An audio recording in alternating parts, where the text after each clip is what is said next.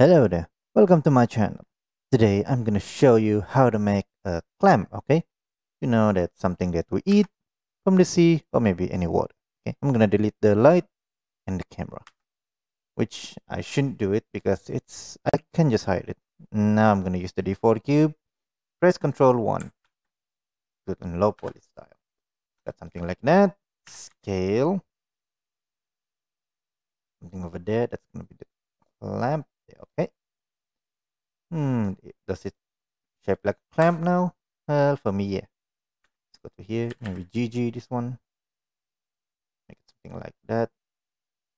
Let's scale it again. Adjust it until you got a shape that you wanted, okay? It's completely up to you. And now let's apply this one, the subject surface. This is how I made. I don't know how you made. That's completely up to you. And, set this one. Enable this one. Snap, grab that to the X. I'm gonna zoom it a little bit. I'm gonna make sure this one at the center. And there we go. Okay. So now I want to separate these two objects. Okay. I'm gonna go to face select, go to select that one, this, and this. And I'm gonna press Y. Press Y. Separate them, okay?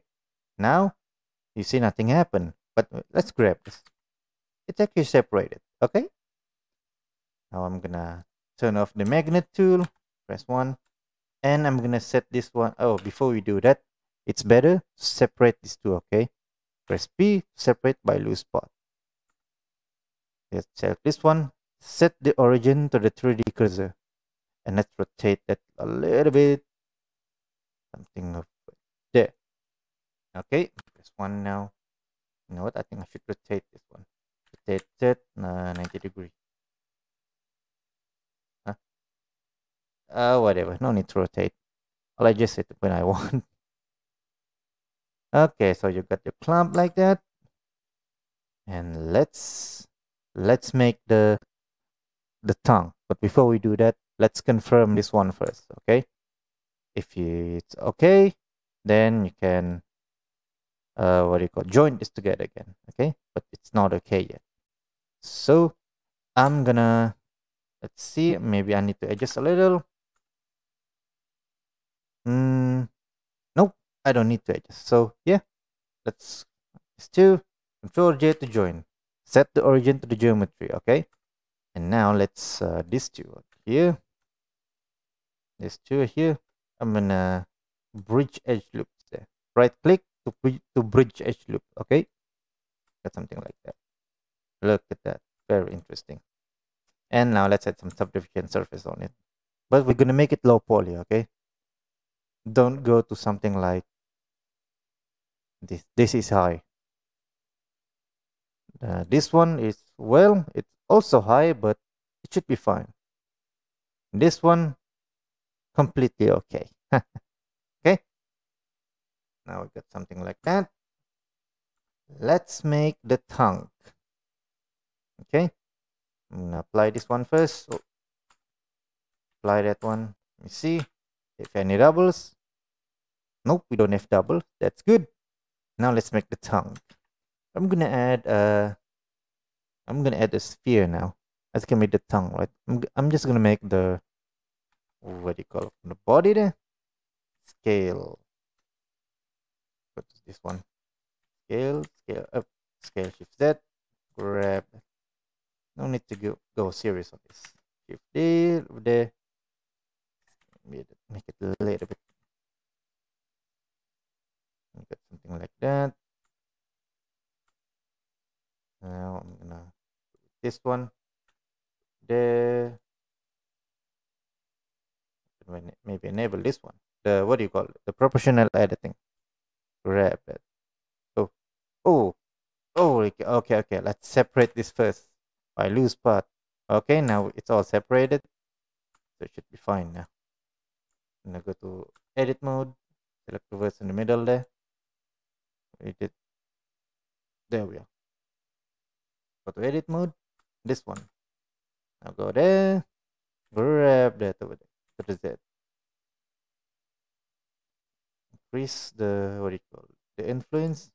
Grab that to the edge over there. Grab it again. I think rotate. Get something like tonguish look. Now this is bad. I think it's bad. It is bad. Grab that. Okay.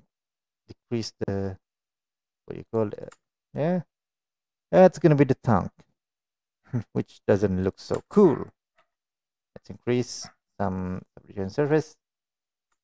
That's bad. Very bad. So it's bad, just keep it like this, okay?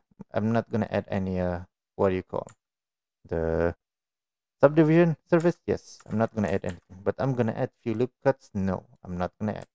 Control B, Control Shift B.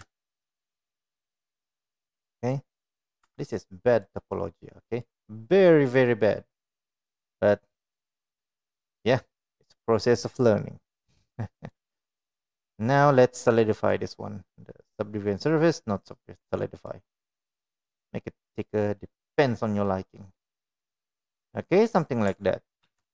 Control A to apply, or just hit. Oh, I just said apply. And this one, yeah, look at that. Just make yourself a clam. A clam? Yes, a clam. Now let's shading. Now let's shading it. Okay. I don't know what paint you all use, but I'm gonna use one paint only. Okay, the base color, base color. I'm gonna go something like darkish. There, the tongue. Oh, for the tongue, I'm gonna X that one. X that one too. Oh, oh my gosh, what did I do? It's really good. This one, go over there. Decrease the color a little bit. I don't need the roughness, but I need the specular. And this one, I'm gonna be something not pinkish, but something like that-ish. That's too much.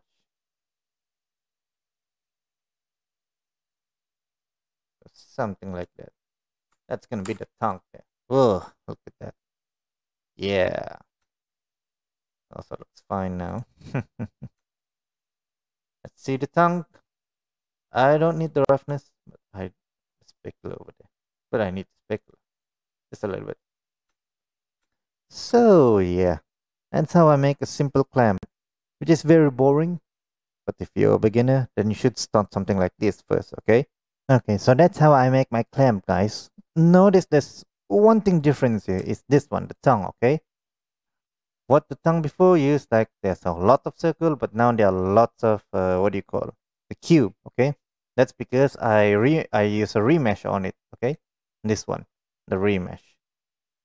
So that's all for today. Thanks for watching. Hope you have fun learning these. Quite fun for simple stuff and good for beginner, okay? So yeah, oh, one more thing. Next week, I will be changing my schedule, okay? Instead of posting every day, I'm gonna make a tutorial every maybe Monday, Wednesday, and Friday only, and maybe sometime Tuesday and Thursday. But I'm gonna, well, let's see how I'm gonna change my schedule. Okay, so that's all for today. Thanks for watching, and I'll see you next time. Okay, happy blending.